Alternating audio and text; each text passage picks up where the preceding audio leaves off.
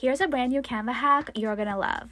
Oh my gosh, did you know you could code inside of Canva? For an example, I created this in seconds. This is an interactive social media pricing package. You can do this too, so let me show you how. First, open Canva and then you're gonna click on Canva AI.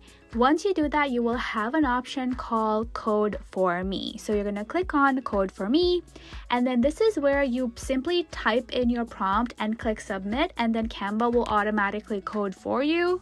They also give you a ton of different things that you could do with Canva code, but I went ahead and wrote my prompt and I'm going to share that with you. So if you want to recreate this to test things out, you can copy my prompt, so either screenshot this or save this video for later.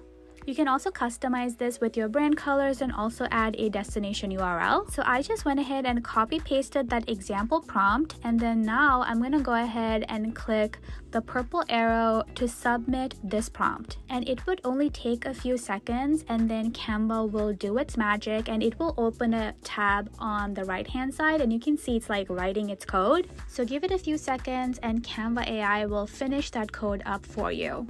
So once it's complete, you will see the end results. It's not going to be all gibberish here. It's going to actually give you what it created. So this is what it created for me using my example prompt. And I think it did a really excellent job. You can see it's interactive, things are changing.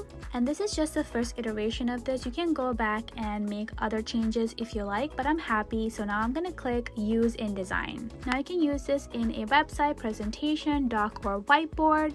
I'm going to click website, and now when you click on preview, you can see it's fully interactive.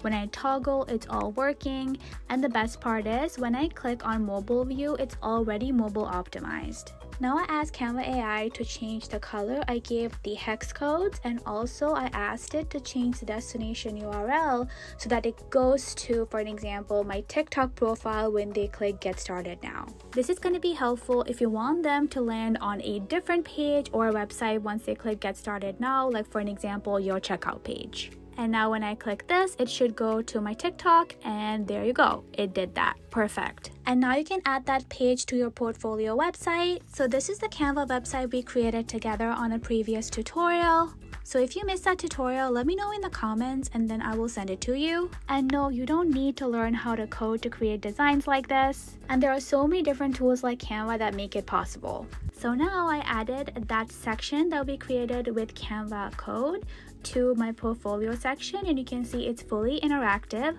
and I also added that to my navigation menu. And don't worry, I show you how to do that in my longer Canva tutorial. I hope this was helpful. Let me know if you will try this inside of Canva.